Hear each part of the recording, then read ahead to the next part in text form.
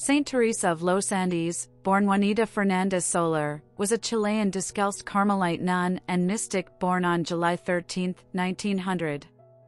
She is recognized as Chile's first saint and was beatified in 1987 and canonized in 1993 by Pope John Paul II.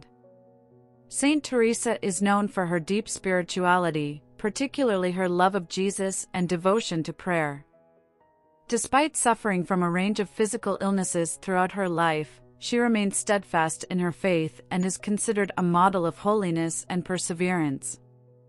Saint Teresa is remembered for her devotion to God and her ability to inspire others, particularly young people, to follow in her footsteps. She is commemorated by the Catholic Church on April 12.